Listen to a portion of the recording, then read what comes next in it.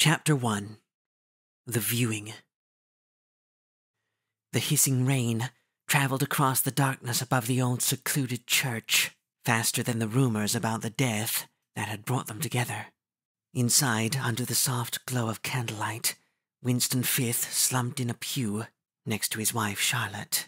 The fate of his grandchildren weighed on his mind more than that of the person in the casket, a few feet in front of them. It pained Winston to be at the funeral, and away from his grandson. He feared it might put him in danger, but he had to think of his granddaughter, too. They had been waiting for the viewing service to start for over an hour. With every passing minute, Winston grew warier of coming out of hiding and into the open, among the very people most likely to recognize them. What's more, he hated leaving Marcus behind again, and lying to do it. He trusted their son, Caleb, and his wife, Annabel, but every time they left Marcus behind with them, it increased the chances of someone finding him and taking him away like his sister. They loved Marcus like their own son, but there were many other reasons why they couldn't let that happen, no matter the cost.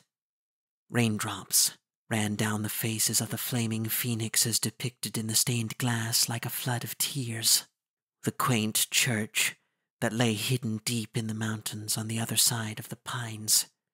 The murmur outside was like white noise quieting the feelings of those who waited for the viewing services to start. They had been waiting for an opportunity like this for the last year.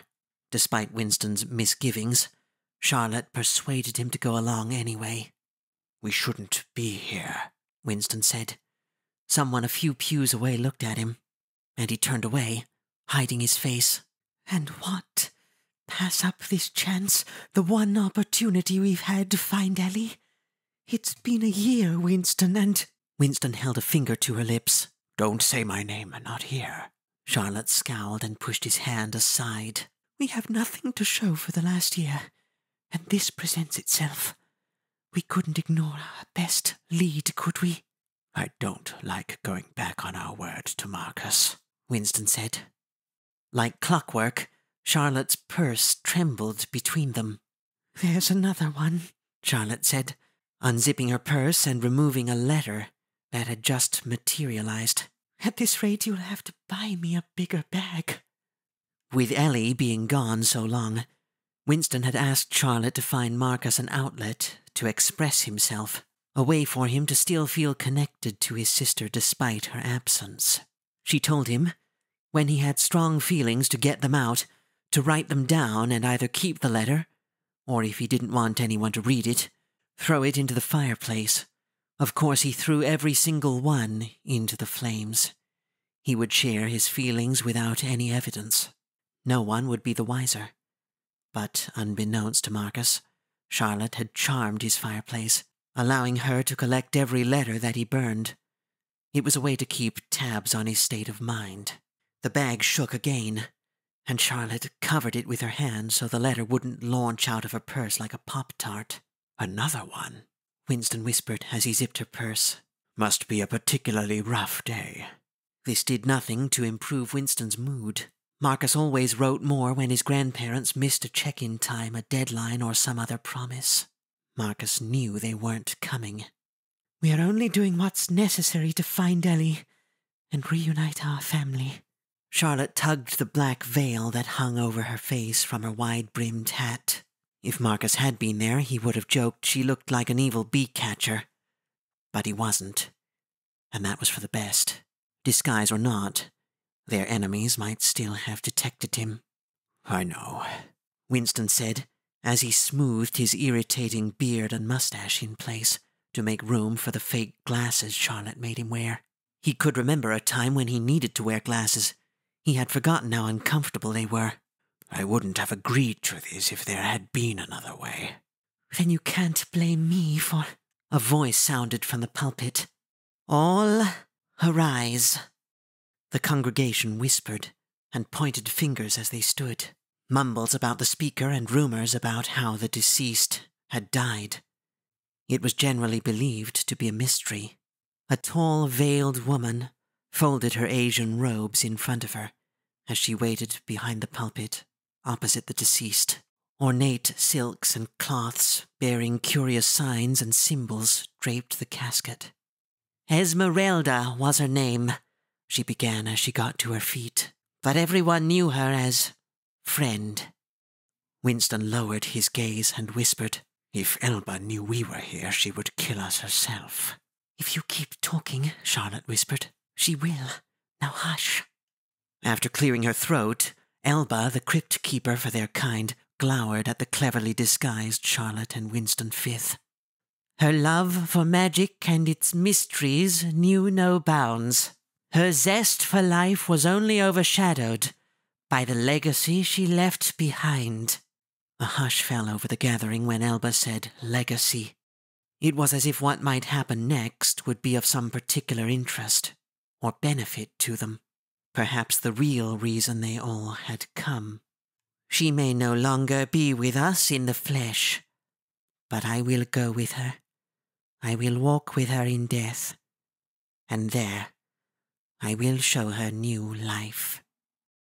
The attendees breathed a collective, disappointed sigh. "You may visit Esmeralda now, and say a few brief words.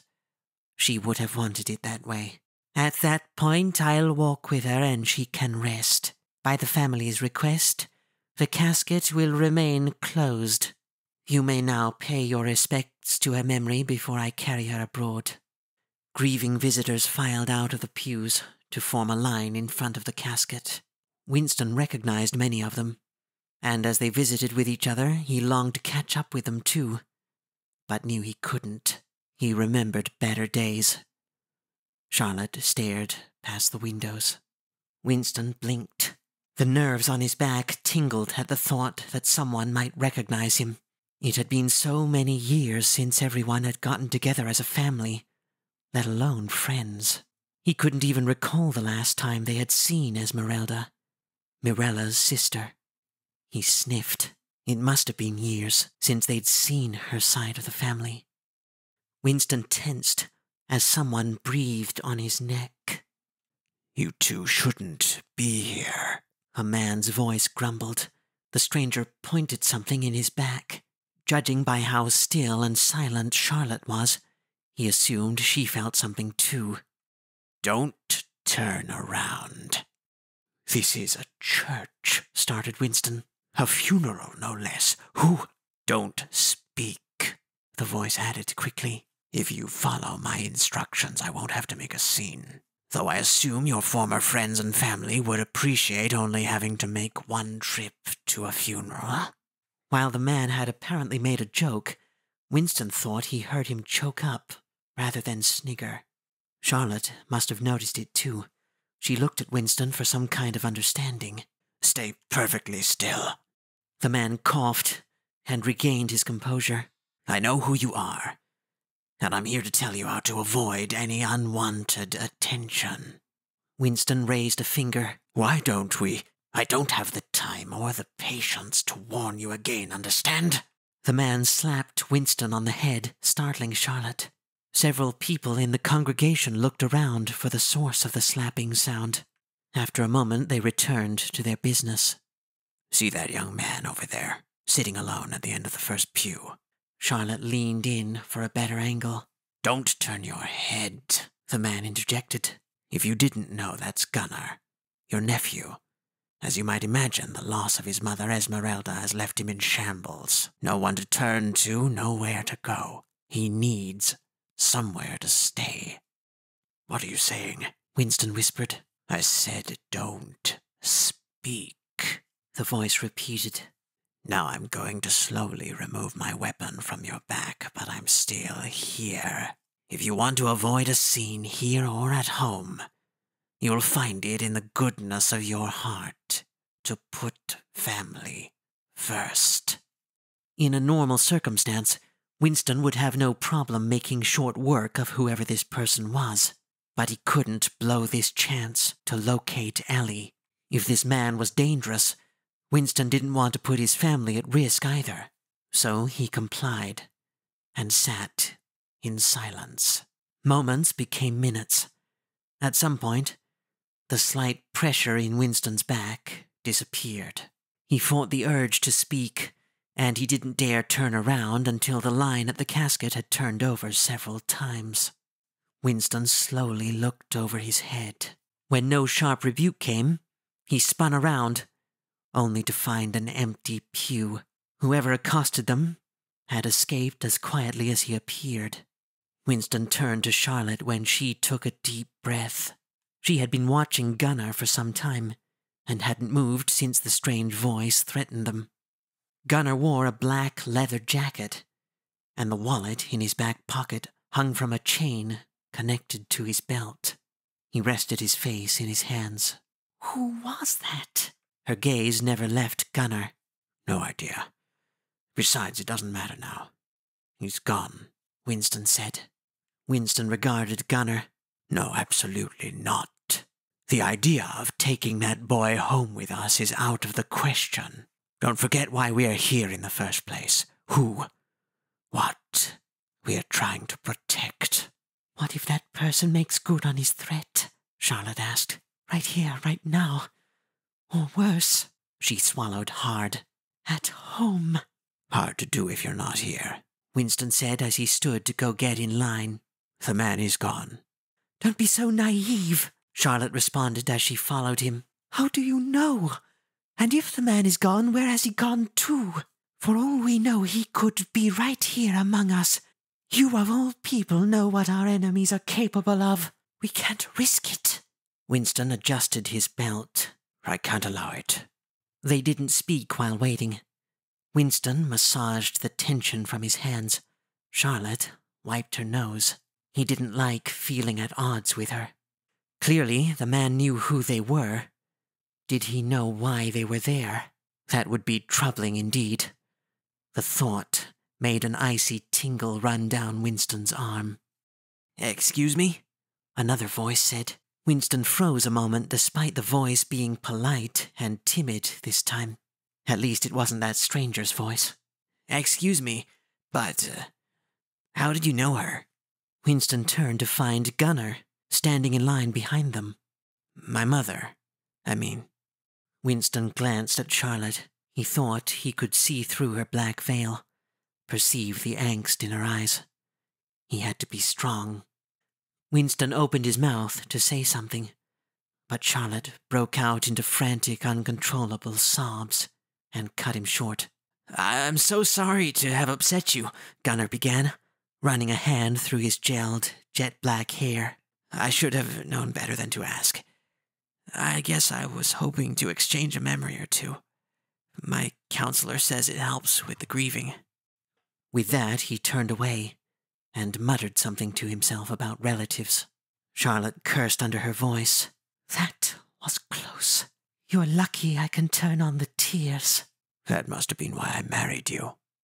Excuse me, a woman said as she approached the pedestal, cleared her throat, and tapped the microphone. Is this thing on? Her olive skin and dark hair were all too familiar to Winston. He could not have hoped for a better outcome. This was why they were here. I'd like to say a few words about my sister, Mirella said, who is survived by me, my gentle brother Quinn, and my loving nephew, Gunnar. Gunnar hung his head. My sister used to tell me, Mirella tapped the mic, that her greatest fear was death, and yet I've never seen someone face death so bravely and unselfishly. The visitors stopped their chatter and gave Mirella their undivided attention. It was as if Mirella was about to reveal Esmeralda's cause of death, a juicy bit of gossip. As some of you know, I'm here today at great personal risk, Mirella said, not only because of my sister, but because I need your help. And so does Esmeralda. An undertone of confusion echoed throughout the chapel. The visitors hung on Mirella's every word. If any of you... She stopped and swallowed hard. I hate to mention it, but I have to, you see. Mirella took a deep breath. If anyone knows the whereabouts of any shadow magic, I'd ask that you please contact me. The slightest bit, mind you, Quinn shot up and grabbed Mirella by the shoulders, pulling her away from the microphone. "Please excuse the outburst," Elba said quickly into the microphone. "Esmeralda's passing has affected us all differently. Mirella's upset and clearly doesn't know what she's saying." "What does this mean?" Winston whispered to Charlotte, who too looked confused. "Asking for forbidden magic so openly." "I don't know, but we've got to get to her," Charlotte said, pointing at a series of people emerging from the shadows behind the pulpit. They drew Mirella in, and she was gone.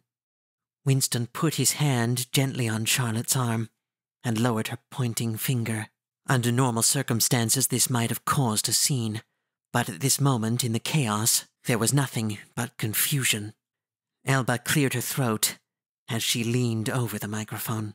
"Let's settle down and remember why we are here, thank you very much. Given the circumstances, we'll stop offering comments at the microphone. Please pay your respects quickly, so that I may walk with Esmeralda. There is no sense in keeping her waiting." "Come on, we should get to Marcus," Charlotte said, her voice failing. "We've lost our only opportunity." Winston wasn't listening. He moved toward the casket as the visitors disbanded, disturbed. Something that Mirella said bothered him. "Winston?" He ignored her and approached the copper casket embossed with protective sigils for the afterlife and adorned with the silk sashes of the Dunbar. He ran a hand along the casket's cover, touching its careful craftsmanship, doing his best to be subtle and natural. He lifted the lid and peered inside. The lid came crashing down, and Winston barely pulled his fingers away in time. Closed casket. Elba's rigid arm pinned her hand atop the casket, firm, fixed, and immovable. Winston said nothing. He bowed, pivoted, and hurried to the door. A shiver shot down his spine as he felt Elba's gaze tracking him. Charlotte joined him, whispering, "Why did you do that? That was too risky." Winston sighed. "Unfortunately, I was right. I just don't understand it." "What do you mean?" "The casket was empty."